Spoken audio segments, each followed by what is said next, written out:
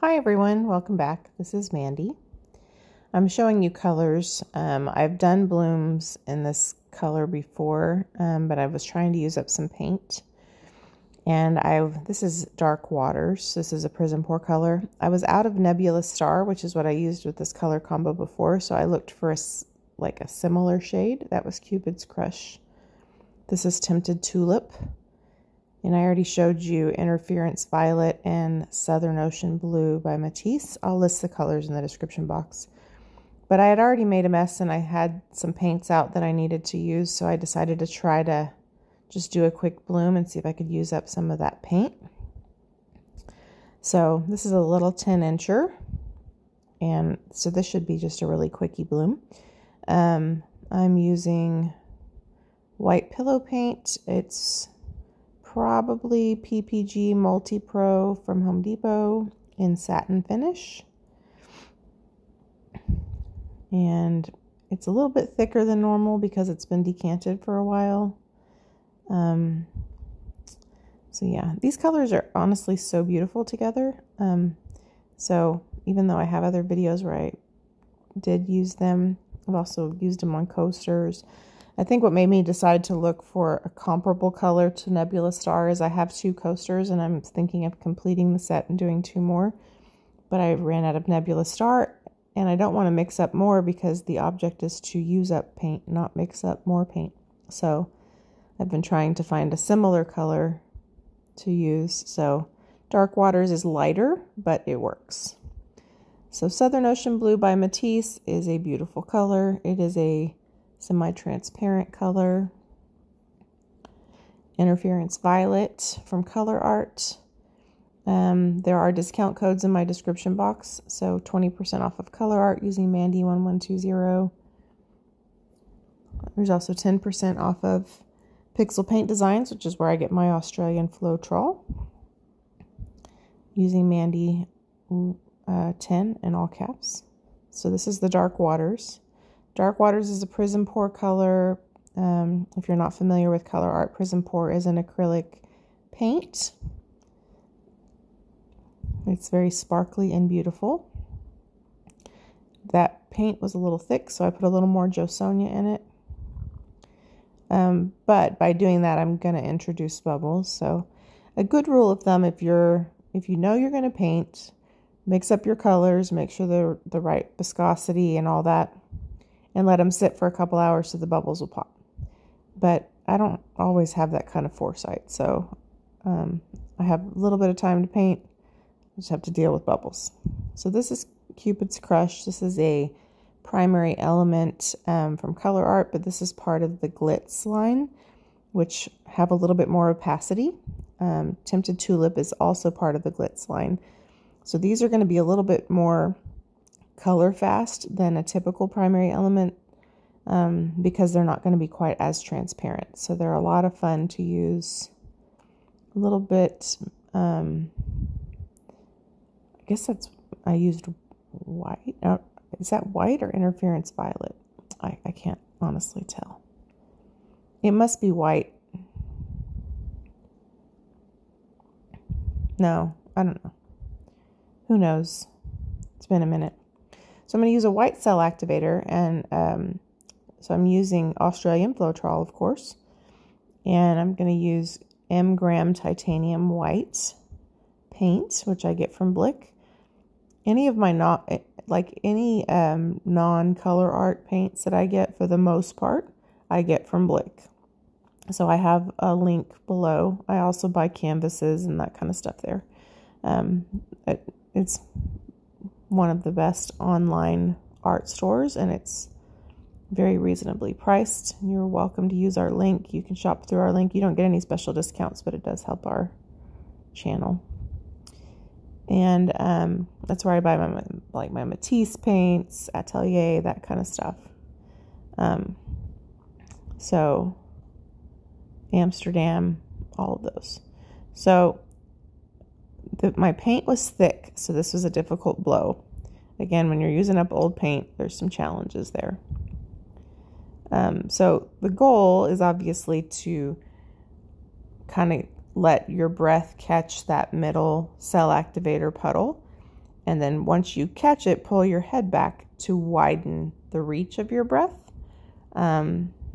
Easier said than done when the paint's too thick because it starts to collapse back in.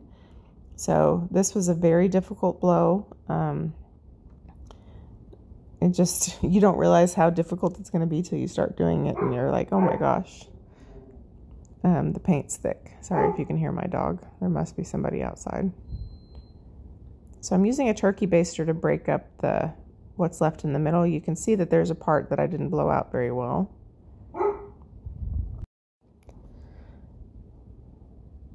All right, so I'm popping some bubbles that I created by using, thick paint. And then we're going to spin it out. Again, the blow is difficult, so we don't have the best coverage.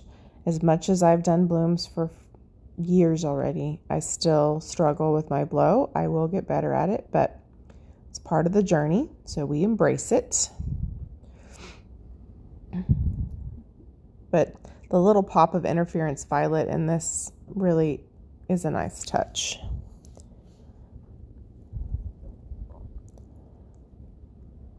So I recorded it even though I've done a bloom in this color because I wanted to be able to kind of compare the results using the dark waters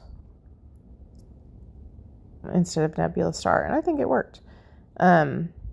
See how I don't know if you guys have been listening to my rambling in the last couple of videos, but you see how my spinner is throwing my design more to one side than the other? So annoying.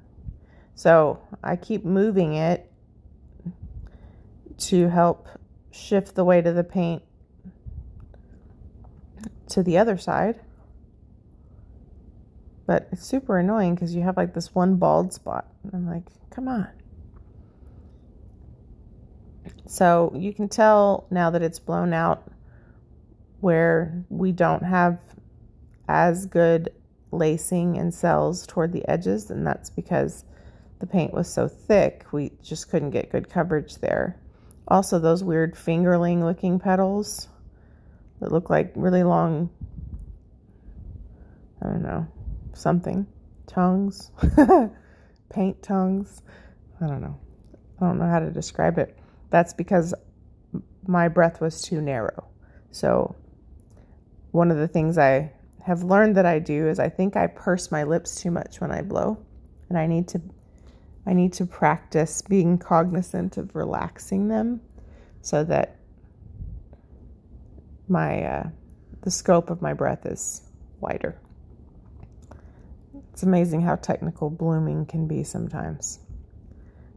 And it's also strange that we do some of that stuff so subconsciously, like, I'm not playing the trumpet. Relax a little. Let your breath open up, But that's why we practice. But this one, because of all these stupid bubbles you see me popping, it dried with some of those little annoying white pinholes. So what I do to fix that is I go get a pointy brush, like a very narrow brush, and I dip it in a similar color and I just dot those dots. And under resin, it looks fine. But still annoying to have to take that step, So unfortunately, we pop what we can see and hope for the best. So this is not a perfect blowout, but the colors are beautiful, so I thought it was still worth sharing. And it's also part of the learning process, right? I can look back and see the progress along the way. I think it's still worth keeping. You'll have to let me know what you think. But the colors are just really beautiful together.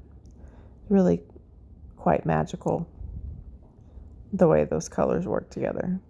They also work well on a black pillow with a black cell activator. The only thing is the blue doesn't show as much because of the black, and the blue is a transparent color, so it ends up kind of just looking like red and pink. But one of the prettiest little wood rounds I remember doing a long time ago was this combo on a black pillow, and the colors just pop. Okay, so here's a close-up. Beautiful colors. Not amazing composition, but beautiful. The center is beautiful. All those weird blocks of color are because of the way I blew it out, but I still think it's really pretty. So thanks for watching my little practice and using up paint.